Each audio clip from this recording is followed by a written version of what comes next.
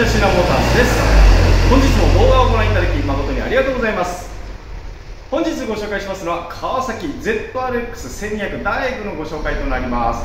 はい、こちらね、カラーリングブラックとゴールド、そしてですね、なんといってもカスタムがね、ふんだんにされてましてね、引き締まった1台となっております。非常にね、コンディションのいい車両です。早速ご紹介していきたいと思います。はい、まずフロント前ですね、ダイグといえばこの革命のヘッドランプ、そしてね、ビキニカールですね、こちらが特徴となります。大きなレンズ割れやね、カウル、塗装剥がれ、カウル割れね、そういったところもございません。スクリーンですね、スモークのスクリーンとなります。はい、そしてウインカーですね、こちらも大きなね、レンズ割れなどはございません。はい、足回りです。フロント奥ですね。はい、こちらも大きなね、サビ色、オイルにじみ、そういったところもございません。スタビライザー付きとなります。はい、そしてフェンダーですね。はい、こちらもね、転倒による大きなね、塗装剥がれ、フェンダー割れなどもちろんございません。はい、ではね、足回りです。はい、ホイールはですね、JB パワーマグタンホイール、ゴールドホイールとなります。大きなガリ傷曲がりはございませんね。ブレーキ、サンスターのローターにカスタムされております。そこに合わせますね、キャリパーはブレンボとなりますね。もちろんですがね、サビ色、キャリパー固着などね、ございませんね。はい、ではね、サイド回ってエンジンです。はい、水冷の4気筒エンジンとなります。ヘッドからの大きなオイルにじみなどございませんね。はい、そしてですね、アクティブのサブフレーム装着となります。ポイントカバー、クランクケースですね、こちらも転倒による大きな傷などはね、ございませんね。はい、そしてね、フレームからサイドカバーにかけてです。こちらもね、転倒による大きな傷などはね、ございません。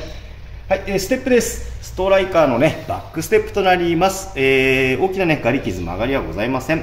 はい、そしてね、マフラーです。はい、こちらね、野島のね、マフラーとなりますね。サウンドは後ほどご紹介したいと思います。はい、ではね、リア足前です。フロントに引き続きですね、JB パワーマグタンホイールです。大きなね、ガリ傷曲がりもちろんございません。リアブレーキもですね、ブレンボにカスタムされております。はい、そしてね、リアサスペンションです。オーリンズのね、リアサスペンションにカスタムされております。大きなオイルにじみなどね、ございません。はい、ではね、リア周りです。はい、フェンダーレスでね、すっきりと仕上がっております。レンズ類ですね、大きな割れなどね、もちろんございません。はい、反対回ってシートですね、タックロールシートとなります。はい、大きなね、破れ切れありません。非常にね、足つき良さそうなシートですね。はい、そしてタンクです。はい、ダイブのね、大型タンクです。大きなへこみなどはね、見受けられませんね。はい、タンク内ご紹介です。はい、タンク内ですね、こちらも大きなサビ色がね、出ておりませんね。はい、それではですね、エンジン始動いきたいと思いますが、なんとハンドルはね、セパレートハンドルにカスタムされております。はい、出来上がります。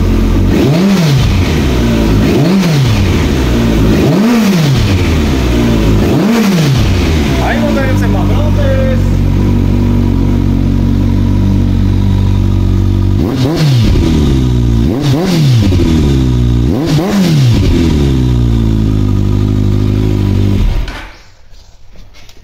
はい、いかがでしたでしょうか。ETC も装着されましてですね、高速のクルージング、非常に気持ちいい1台となります。ぜひね、ダイブお探しの方、お問い合わせをお待ち申し上げております。